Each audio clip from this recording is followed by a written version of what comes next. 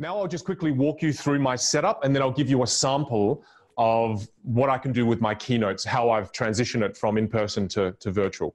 So let me take you a bit of a walkthrough. We have the main camera that I'll be speaking to you and addressing you from. We've got another camera. I think it's important to change camera angles to enhance engagement. Otherwise, it's a little bit 2D, it's a little bit flat. The third camera angle I have here, which is for us to be able to get a bit more intimate and get deep into the content. So I'll use this as in the example of my keynote as well, so you can have a bit of a sample.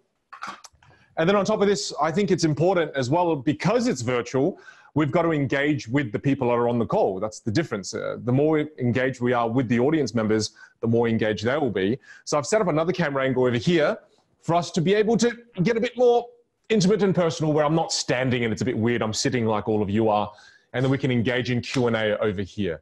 So that's just kind of the lay of the land, so you know. And for those of you who are technically inclined as well, I've also got my slides embedded in my switcher here. So we can also still use our slides, and I can throw to my slides and we can do all the fancy stuff there with the slides. So what we'll do now is we'll start with a keynote module of mine, which is titled Influence. So if I bring you to this, it's about influence. But when I do my keynotes, and I want you to experience this virtually now, so I'll switch over to virtual. What I want to talk to you all about now is influence. But before we actually can talk about influence, I need to demonstrate influence so you all can experience it. So again, at this point, I will need a volunteer as well. So I think at this point, I'm going to go with someone who just joined us. I'm going to go with Della Star. So Della, do you mind being a volunteer for this? You just have to turn on your microphone. Yes, no, I'm ready to help you, and it's Dia. Nice to meet you, Vin. Oh, Dia, sorry. So That's Dia, okay. lovely to meet you, Dia. So Dia, what we're going to do is, this is about influence, okay? So I just want you to know it's about influence. So your job is try not to let me influence you. Now, to play the game of influence, we need to actually perform a piece of magic that is one of the most dangerous pieces of magic in the world. And I'm going to share with you what that trick is after you watch this video. Something that will make you do that is the infamous spike trick. We're going to raise the stakes a little bit. This time we're going to use a nail. See the point right there.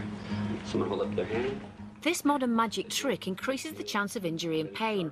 An exponent of the spike trick is street magician Chris Korn, who places a metal spike under polystyrene cups and tries to avoid slamming his palm onto the spike even after they're moved around. Around a bit. Chris didn't understand how dangerous it was.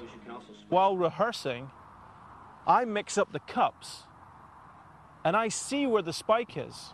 All right, and look, just so you know, there's no magnets, anything in my hands. I see him notice where the spike is because of how the trick works. Then he raises his hand real high and slams it down on exactly the cup with the spike underneath it. Just gonna wave this.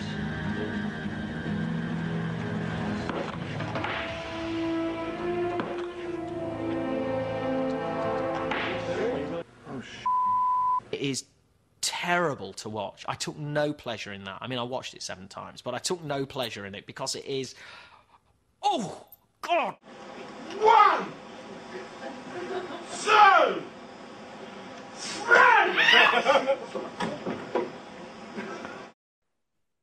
And that's what we're going to be doing.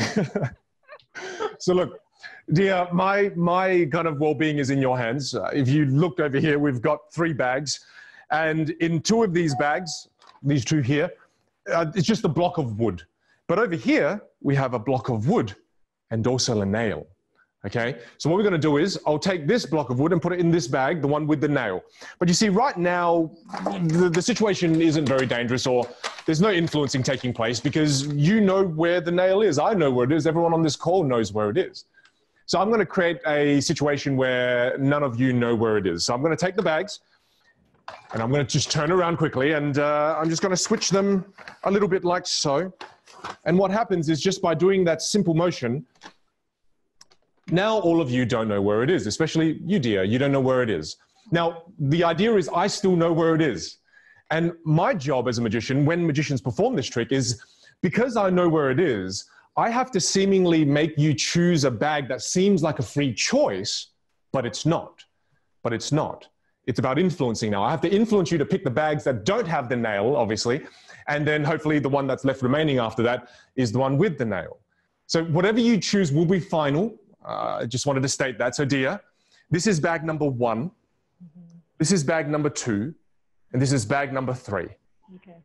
Which bag? And just let me check as well. So you know that I know. And then I'm going to, good. So again, not to influence you, but would you like bag 1, 2, or 3? It's a complete 3 choice. What would you like? Then you're stressing me completely out here. Let's just go. I don't know. I don't want you to hurt yourself. I'm going with 2. We're going to go with 2. 2. Perfect. Yeah. Oh, so 2. And no. good. Perfect. So, and as I'll mention as well, I will not half-ass this. I will go full. I'll give it both cheeks, if you would. So here we go.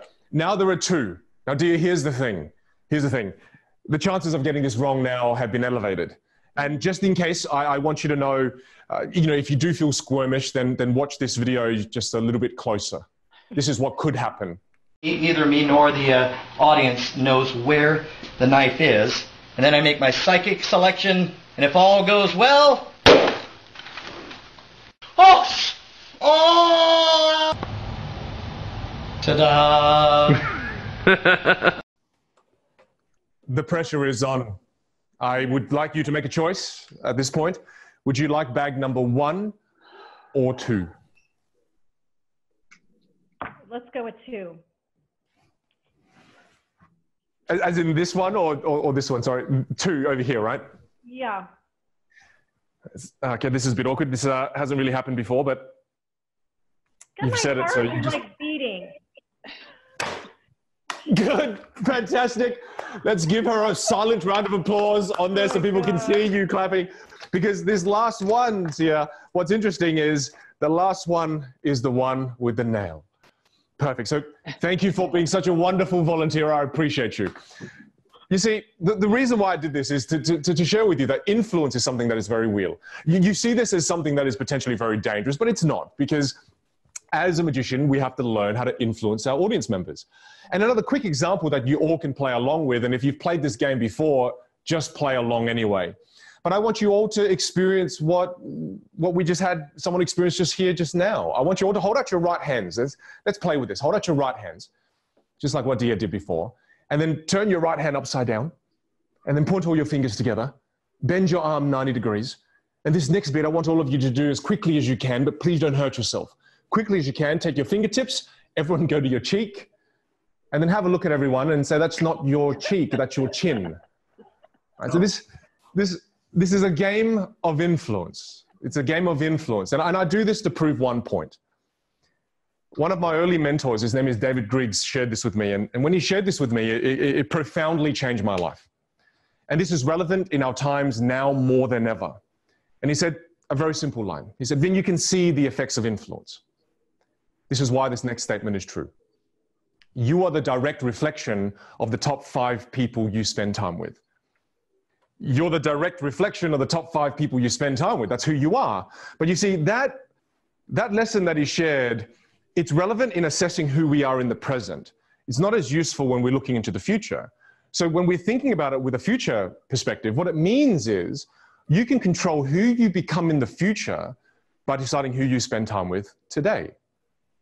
And I'd love to share with you, one of the biggest reasons I'm even a speaker is because of this lesson. I've wanted to be a speaker now for easily 10 years. I started to really love this career path in 2010.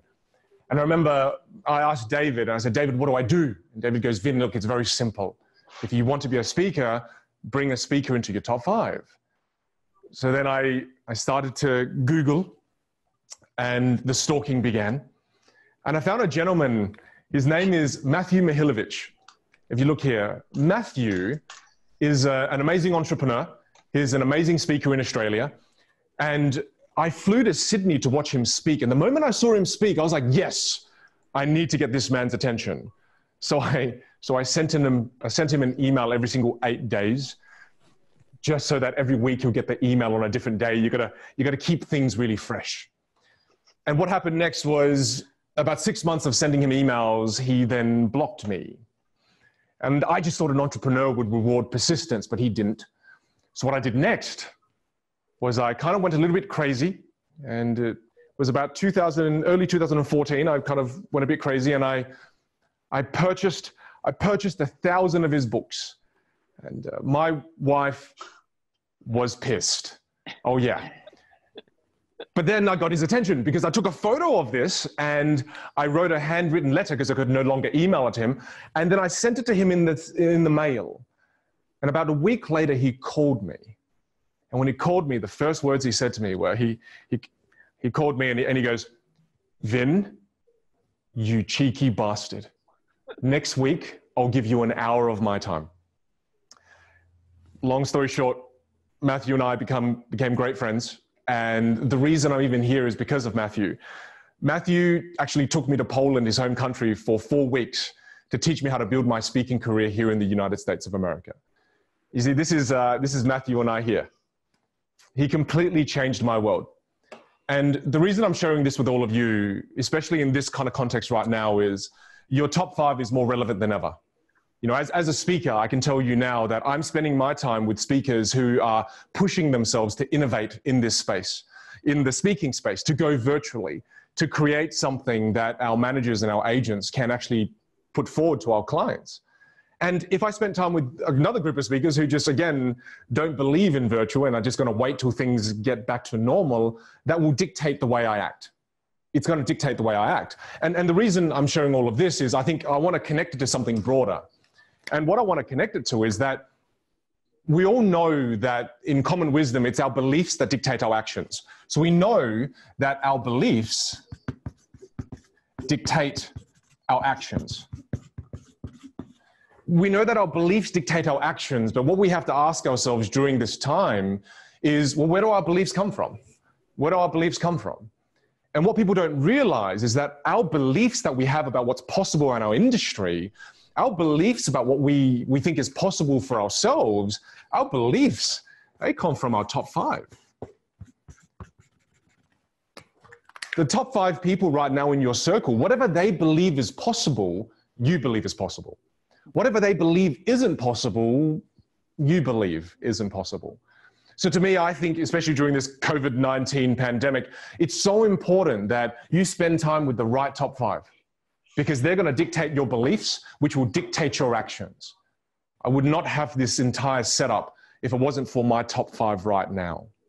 You're the direct reflection of the top 5 people you spend time with. You can choose who you become in the future by deciding who you spend time with right now. Choose wisely. Karen, I do think that these are so helpful because Derek, what you're saying, I'm getting some of that too, going, how are they interactive? What do they do? And so when we get a chance as you know, the meeting planners are working with the meeting planners to experience you, that is really helpful for us because then I can better share kind of what this feels like. And I agree with you, Derek, it's so hard for people to be engaged, but when we can really talk to them about that, I mean, you better believe if you're smacking your hand over sacks of nails, I'm not letting my dog disturb me. You know what I'm saying? Like that true feeling of experience. I mean, you have me, you know, mentally engaged and my emotions engaged too. So I know that's hard to do for a full hour, but this type of interactivity is very helpful. And Derek, I know once we experience these things, we can better share that with our clients. So great job, and thanks for letting us hop on today. No worries, yeah. Thank you.